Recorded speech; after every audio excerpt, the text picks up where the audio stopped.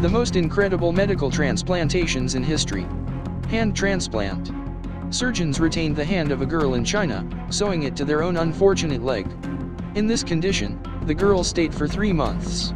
Mingli, aged 9, lost her left arm when she was hit by a tractor on her way to school in July 2010. The arm was badly damaged, so it was impossible to sew it right away, which is why the doctors decided to attach it to the right leg until the girl's body recovers.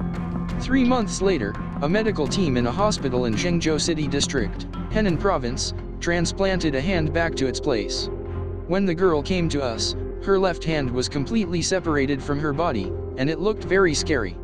But now Mingli can move her hand again. The hand has a healthy pink color, which indicates normal blood circulation.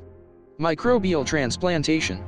Gastroenterologist Alexander Horutz saved his patient by transplanting her husband's excrement into her colon. He knew that the patient needed a transplant, but did not transplant another's intestines or any other organ. Instead, Horutz placed her husband's diseased bacteria in the intestines.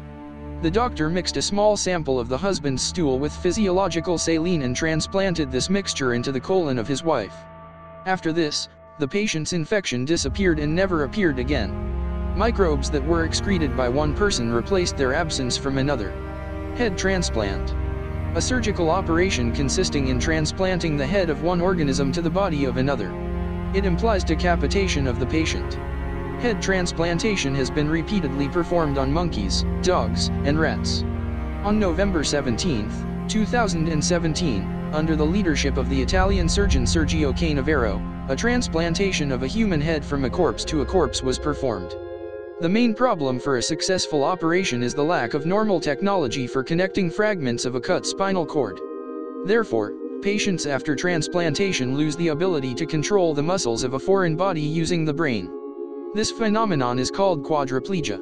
In this regard, a head transplant is necessary primarily for those who already suffer from quadriplegia or whose organs are so affected that they require multiple operations.